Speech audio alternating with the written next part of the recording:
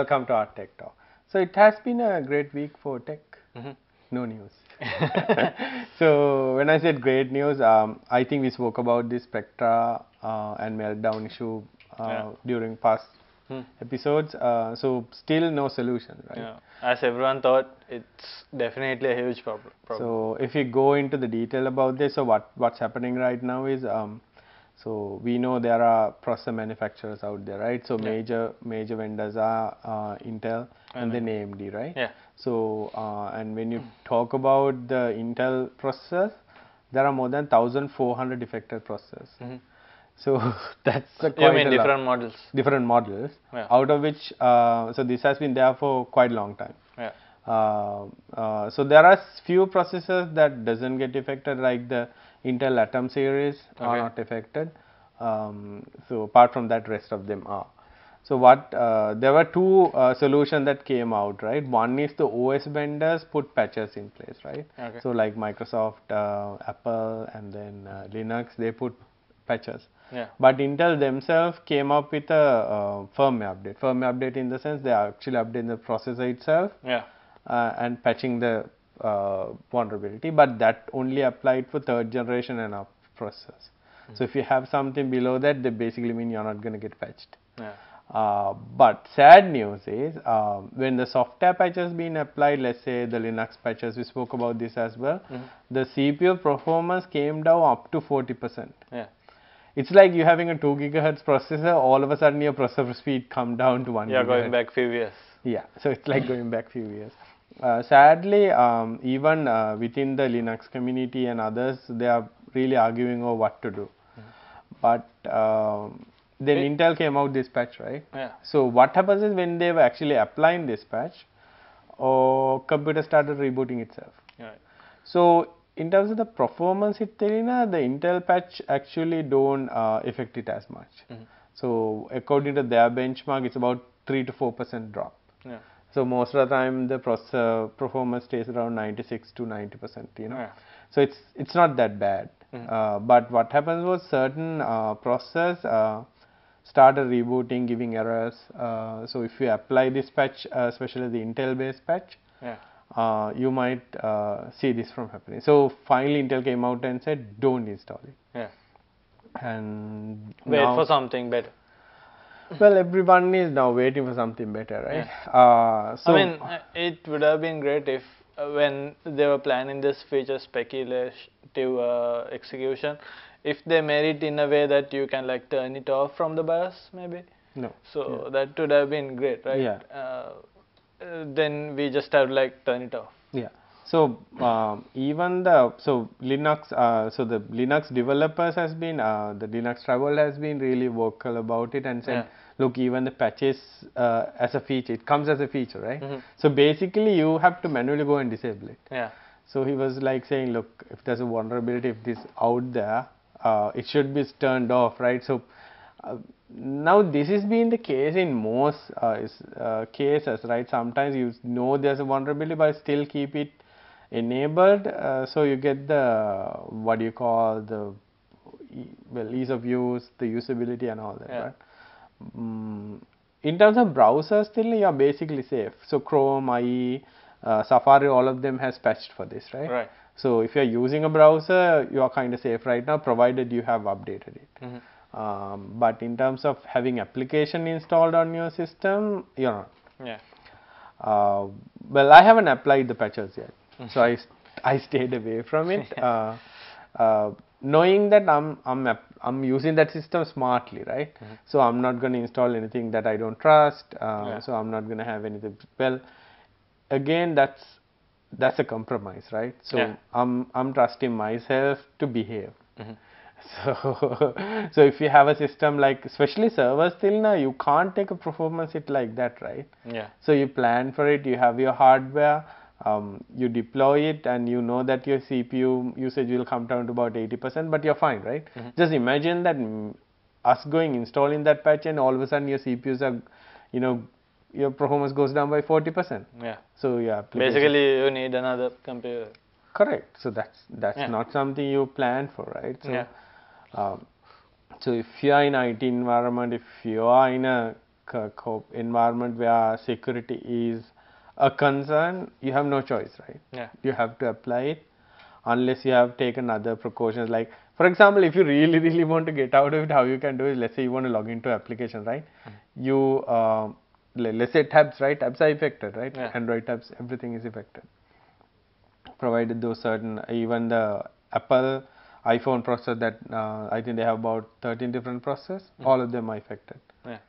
So I think we'll have to wait and see how new developments come to this. Yeah, the problem here is like a lot of people can put fixes in place that might again break few things as well. So when I say break few things, some application might not work well and their performance will come down. So the only proper solution is to put out a new CPU, right? None of I mean, like, it's not practical to go and replace all the CPUs out there, right? Yeah. So if you're running like a Core 2 Duo or something like a computer like, you know, second generation Intel iCore processor, Yeah.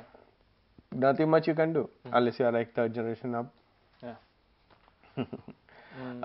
I don't know whether they can yeah. patch it, even though the, let's say now the 8th generation and 9th generations are out, right? So I am not sure whether they are, when they're shipping those CPUs, that they might be able to fix it. Yeah. Well, they haven't said anything about it. Yeah. When it comes to computer equipment, nowadays RAM and GPUs are pretty expensive, mainly because of mining. Yeah. Mining in the sense Bitcoin mine. Correct. So not only Bitcoin, mining, it's cryptocurrency. So GPUs are fine, right? In terms of these vulnerabilities, they are not affected. Yeah. And you know, these Raspberry Pis and all, they are not affected with one of those vulnerabilities. Okay. So they are fine. So they are on ARM. Yeah, they are ARM based, but somehow I think they are like at a level where they are so low end, those features are not there. Okay. So actually, so these features are actually, so what happens is, if you talk about it, why does the performance hits? So CPUs are smart enough to understand what they have to do next. Yeah. So before that instruction comes in, let's say I'll tell them to go to the room, right? Those are the kind of instruction you can give them, right? Yeah. You can tell the CPU to go to the room. So they might go to the room and they might speculate it and say, look, he might ask me to turn on the light. Yeah. So before I say turn on the light, he's already prepared to turn on the light. Yeah. So he has that, everything they need to do. yeah. So that execution happens faster than he's waiting for me to give the instruction and then act upon it. Yeah. They're already there. It's just that they're waiting to execute it. So those kind of things are what performance hits. So that if they gather everything, and when you say like turn on the light, then only they like check the permissions if I can really turn on the light. Yeah. So then there's a small bug where that hardware limitation, because these are controlled by hardware limitation than software limitation. Yeah. Where someone can theoretically steal data. So this hasn't been proven, right? So it's not a virus that's already out there that doing it. It's not like it's 100% accurate where every time they can steal your password. It's not. So these are speculatively, it's proven, it can be done, but someone needs to install an application, someone need to have this on your system, so someone already have to access those memory each and every time and make sure that your password are in the memory. So it's a lot of ifs there. We had to take a small break. See you after this.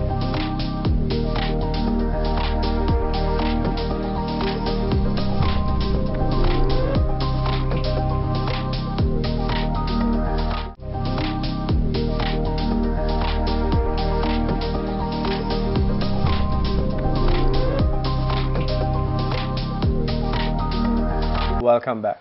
So before the break, we were talking about the sad news, the process and all that. But there's good news as well. So if you have been following Elon Musk, so basically Elon Musk did PayPal, and then with all that money he started SpaceX, and then he has Tesla, and then the boring company. When I say boring company, it's not boring, it's actually drilling, mining. So it's not the boring company. Every time I hear it, I feel like, it's a boring company. It's not a boring company. So basically, they have been trying to raise money. So they have been selling caps. Yeah, well, Till has one. So Elon wanted to like sell 50,000 caps. So it's kind of limited edition. So I Yeah. have one of that 50,000. And did he actually sell 50,000? That's Yeah, great, right? he sold 50,000, and after that he said he's going to sell flamethrowers next. Yeah. And now he's ready with the product, and now he's selling flamethrowers. That's about $500, right? $500, and he's selling 20,000 of them. Yeah. But sadly, I don't think you can get one here, right? Can you? Is it illegal? You will have good In amount US of- it's legal. I mean, what they're saying is if the flame goes not more than 10 feet, you can sell it. So Oh, okay. So here you will have a good, tough amount of time explaining this to customs. but it's more practical here, right? We can like use What can it you on do? mosquitoes. Just imagine going outside and like doing this. That's good. I've seen they are demoing it. It looks pretty cool. How do you put gas into it? Do they have a canister kind of thing? I have no idea. So They're selling a separate flame extinguisher with it. It's $30. that's business, right? You're But selling- what they're saying is it's the most safest flamethrower.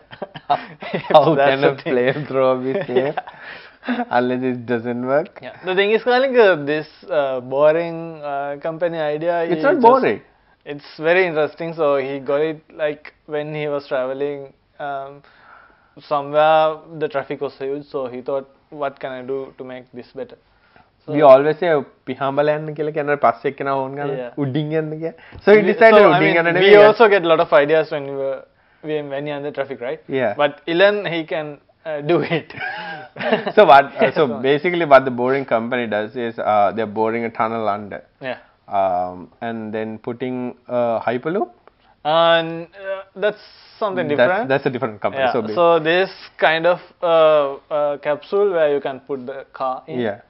and it will like drag you to the So next location. it's like a vessel for your car, right? Yeah. So basically, you park your car there, and it'll take you to your destination, and then you can take your car out of it. Yeah. So that's one concept he's trying to do, and then the next one is the hyperloop. Yeah. Hyperloop is going at what speed? It's nearly 1,000 kilometers.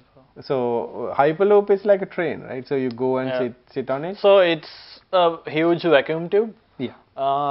The vehicle goes inside it, and with the vacuum power, it. So basically, since it's vacuum, there's no friction. Yeah. So what happens is easier to move something when there's no friction, then there's friction, right? So Yeah. lot of time when you have, let's say, aeroplanes, cars, trains, everything has to beat the air friction that you get, right? Not only that. So Yeah. even if you have these levitative trains where they don't actually, get in Magnetic contact power, with yeah. magnetic power, they're like actually levitating over the rails, right? But still, the air friction is the biggest, like even if you are developing these supercars. So once you hit to a certain speed limit, it's really difficult to break that speed limit just because the air pressure, the friction given is so bad. Yeah. It's really you need a lot of power to break that. Yeah. So That's if you why take, if you take a F1 car, yeah. the aerodynamics play a huge part in it. Correct, correct. I mean, like all automotive, even the fuel consumption, all that depends on these kind of things, right? Yeah.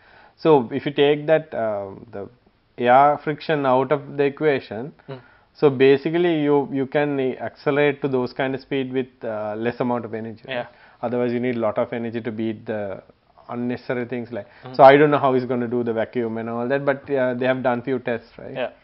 In small trucks, and Yes. now they are moving into like doing bigger ones, and I hear Dubai wants to try it out first. Yeah. So I don't know. I mean, like what I can't understand is still just imagine the G-force you had to experience when something accelerates to 1,000 kilometers Yeah. and then coming down to a stop. So But that I don't think they will do 1,000 at the start. I think it will be around 500, 600 correct. plane speed. So Yeah. So that's not bad, right? So, Yeah.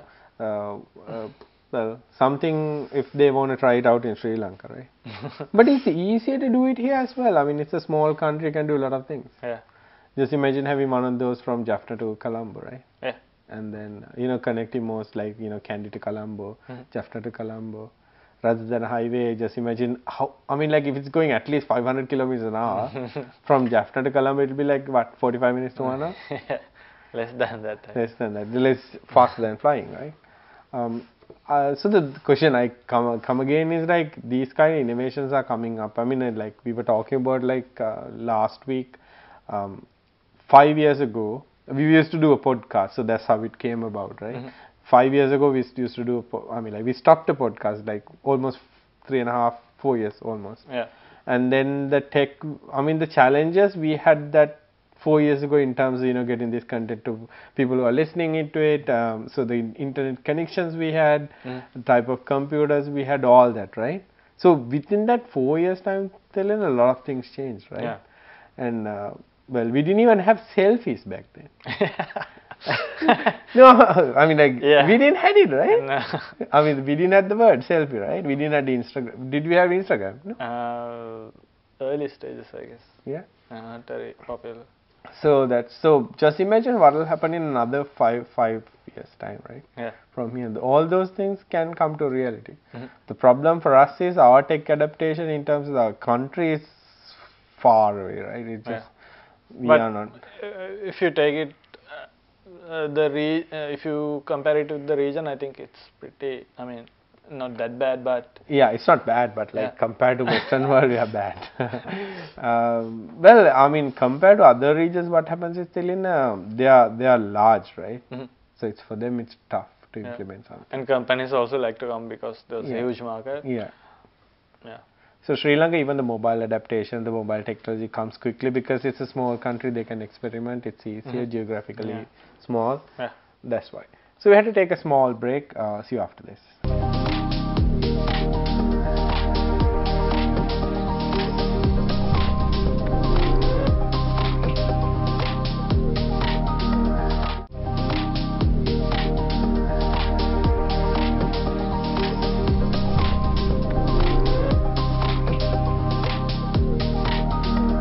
Welcome back. So before the break, we were talking about Elon Musk. Yeah. More to come. Yeah. So one of the other companies is doing is SpaceX. Yeah. So what they are doing is they are sending rockets to Yeah. the space. So basically, NASA don't do it anymore.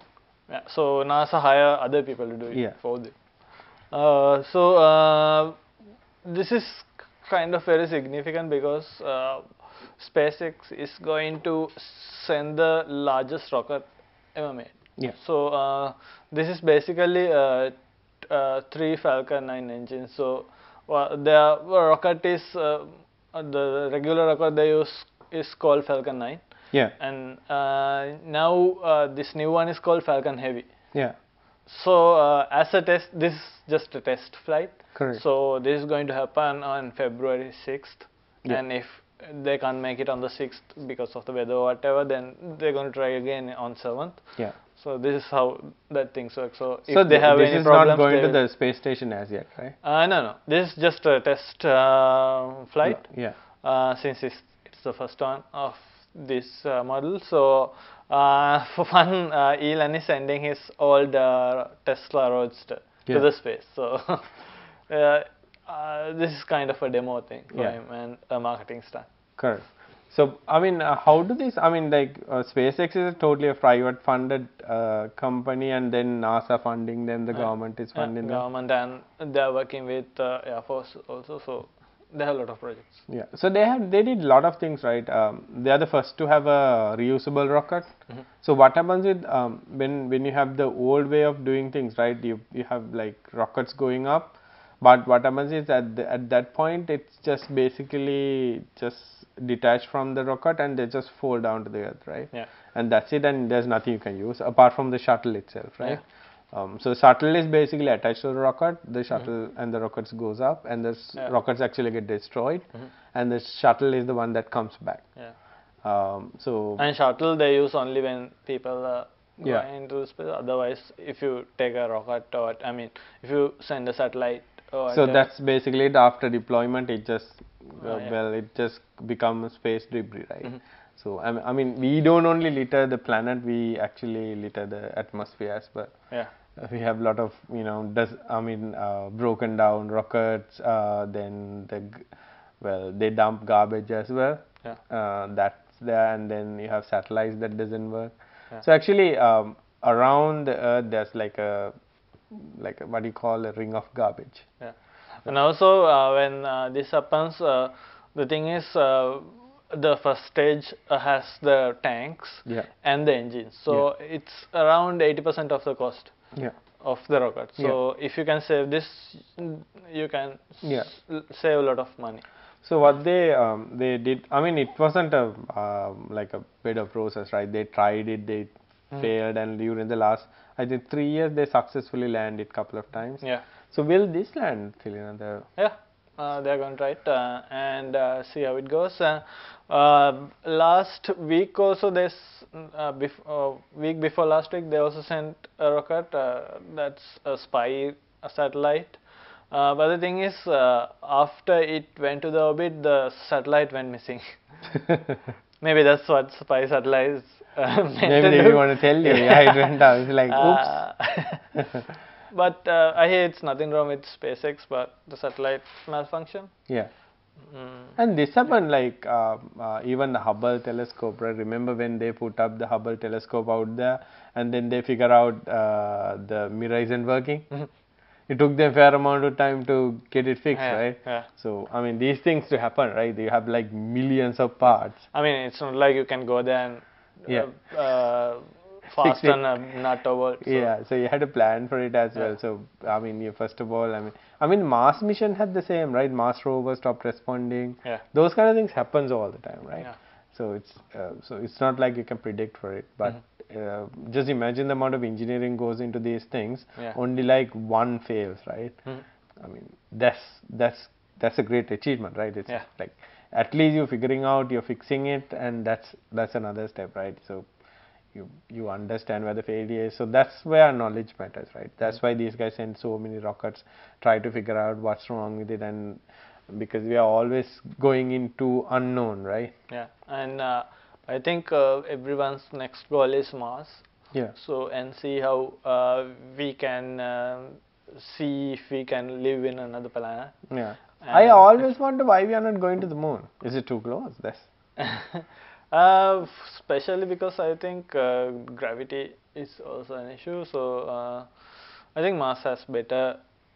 So yeah, compared to Moon, Mars has better living conditions, but it's too far, right? It is too far. I mean, you can only go every like 2.5 hours because the alignment is perfect. Yeah. Every 2.5 years. Yeah. And it takes around like 6 months to go there. So it's not like you have your rocket, like breaking down in the middle of the way, and you send another one to rescue it, right? Yeah. So those things you have to really plan for, right? And again, when you send people there, then you have to have other missions going, supplying them with food. It's not like, well, I know there's one movie where he went and plant potatoes and eat potatoes. Yeah.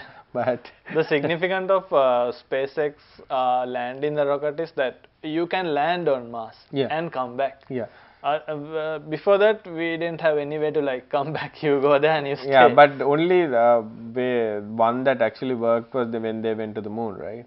So they landed and then they came back. Yeah, because the gravity is not there. Yeah, gravity is not that hard. But when you go to Mars, the gravity plays a big role because you need a lot of energy to break away from the gravity. Yeah.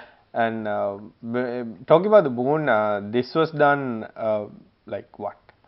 63 or 69. So, and the computing power back then was like, I don't even have anything to compare it to.